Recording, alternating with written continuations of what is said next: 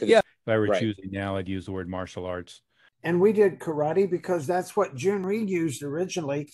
And 90% of the taekwondo schools in America use karate until the 88 Olympics.